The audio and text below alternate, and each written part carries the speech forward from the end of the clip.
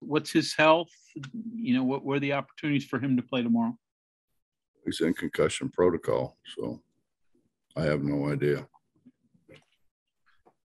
You played one game without him earlier in the year. What's it do to your, you know, the lineup, just what you can do if he's not available? Well, I mean, obviously he's one of the best players in the league. It's going to affect us. You know, I think our coaching staff and our team are more concerned about Taz and Taz's welfare than we are about, you know, trying to rush him back here too soon.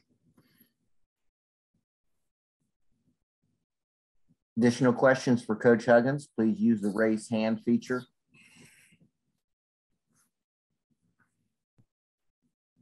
Justin Jackson.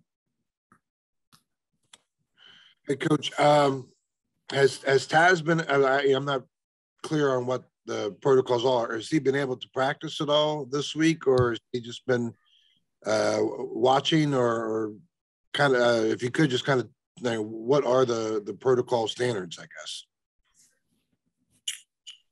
You know, just honestly, I don't know how much or if anything I can say about that. Okay. I haven't been involved. That's our medical.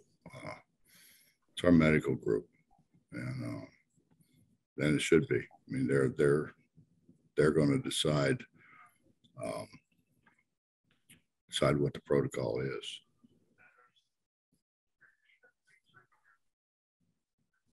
Justin, do you have a follow-up? Well, I was just going to say, I'm guessing then that he has not practicing this week, or? He's been in concussion protocol all week. Oh, okay.